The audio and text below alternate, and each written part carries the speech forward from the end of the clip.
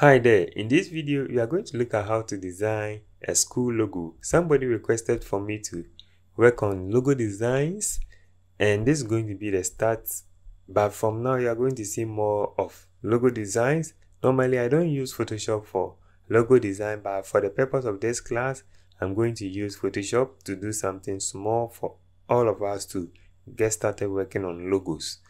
Alright, my name is Solomon, a graphic designer, and if you guys want to see more videos from me, please make sure you subscribe to the channel, hit the bell icon so that if I put up a new video, you are going to be the first person to get notified. So with the logo design, we will start by using A4.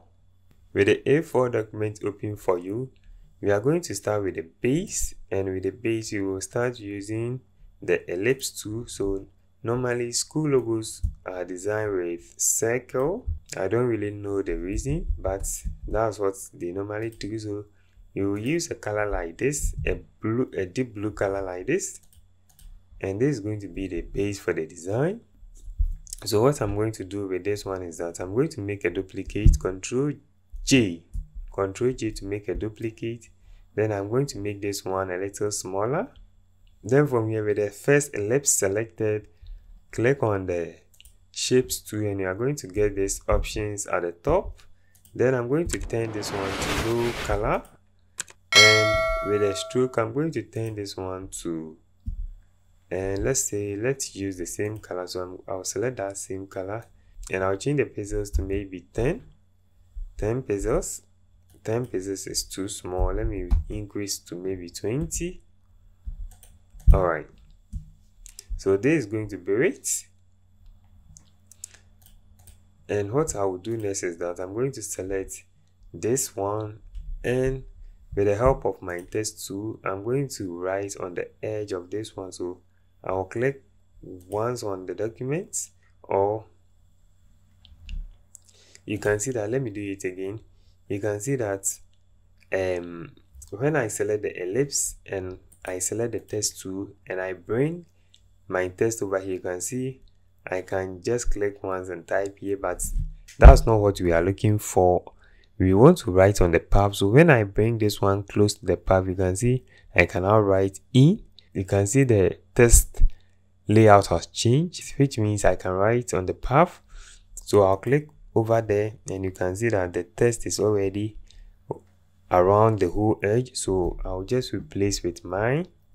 In this case, I'm going to use this name as a case study piece on Earth Academy. Then Ctrl A to select all of them, and I'm going to increase the size of this.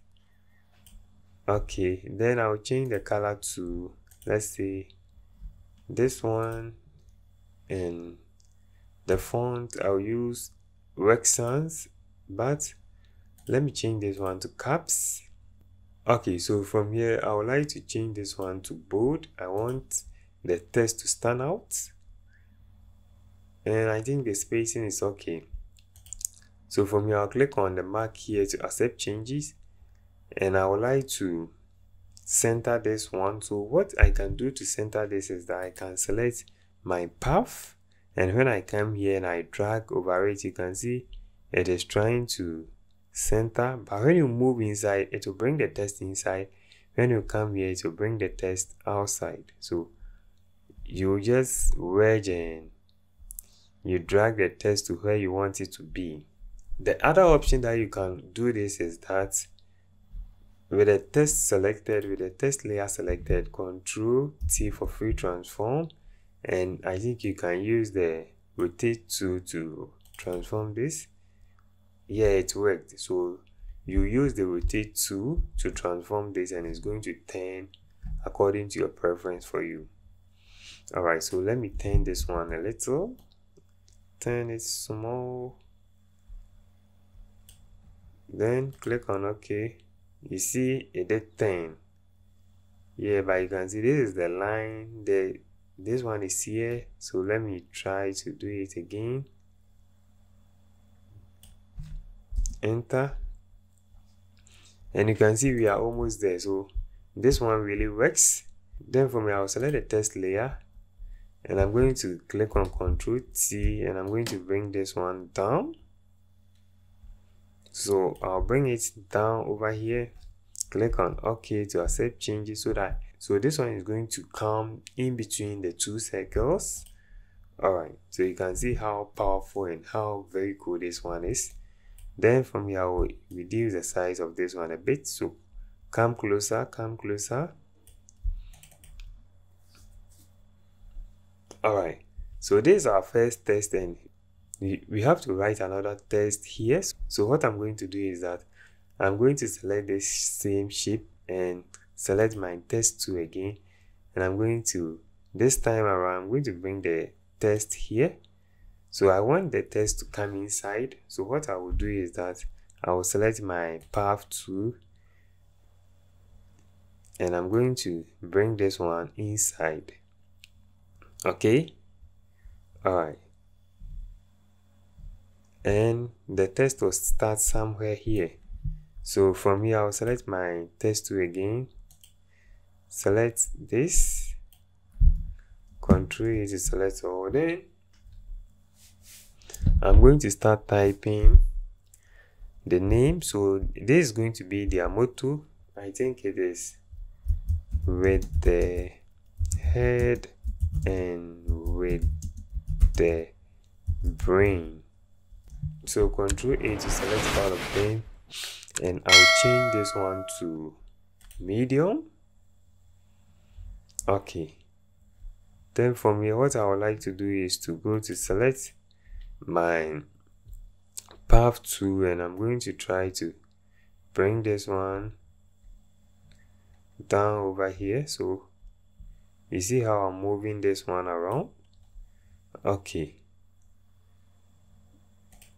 then let me reduce the size. It seems that the size is too much, so let me reduce it to maybe 35 still. So let me make it simple, like 30 still. Then let me reduce the spacing, so let me bring it to maybe -40. Okay, -20 is going to work. So from here I'll select my path tool again, and I'm going to try to move this one now. Alright, so from here let's use the rotate. So Ctrl T for free transform and rotate this one. So click on enter. Let's see. So we can see the text is also still too much. I think I left it at 30. So why is it still coming to here? Leave this one at -40. Ctrl T for free transform, and I'll still rotate this one a bit. Okay, alright, so something like this always works fine. Then Ctrl T, and I'm going to make this one small.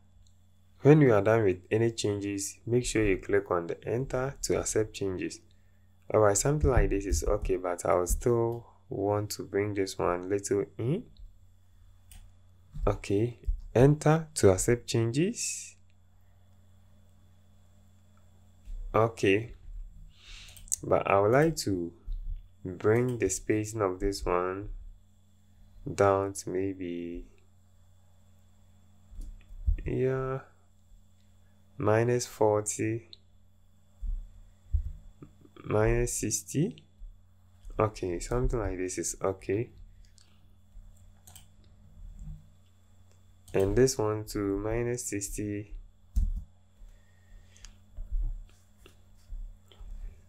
-60 is supposed to work. Then let me change this one to 40. Alright, so what I'm trying to do is I'm trying to get a space here so that I can put something like stars or anything that will work for that matter. So let me increase this one just a little, just little. And please, if you are enjoying this class, please make sure you subscribe to the channel, and please also don't forget to leave this video a like. What does that for this channel is that it helps the channel grow. We want to grow this channel, that's why we are always trying to make you good content. Alright, so from here we are almost done with the design. What's left for us is that I'm going to go to my shapes tool. So I'll go to window and I'm going to search for shapes, and with the shapes I'll go all the way. Let me increase this one, and I think I want something like stars. So stars I think I can use the polygon to create stars, but I think we should have some over here. So stars, nature, I think we have nature over here. So let me search for nature. Do we have stars over here? Hey, we don't have stars at nature, so where should it be? Objects, ornaments, shapes.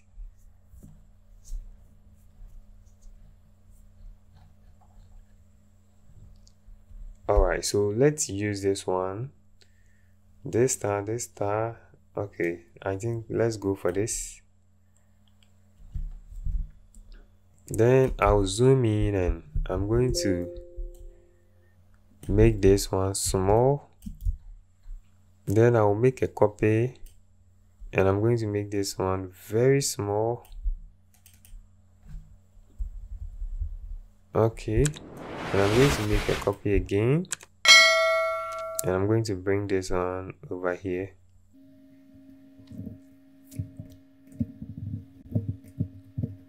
Alright, so from here I'll select all the 3 stars, and then I'll make this one a little smaller, and then I'll change the color from deep blue to yellow.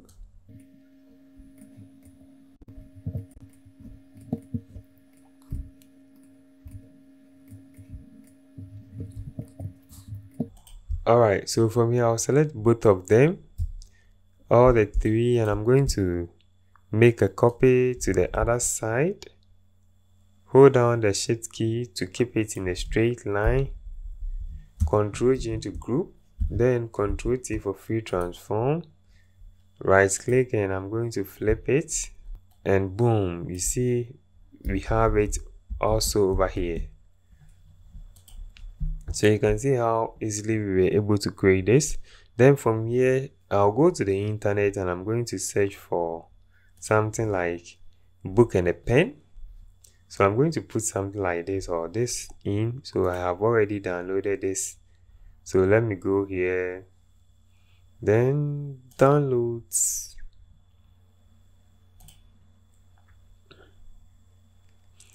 So let me use this one.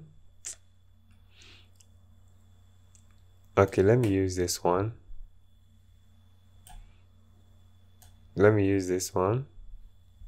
Then I'll leave this one into a new document.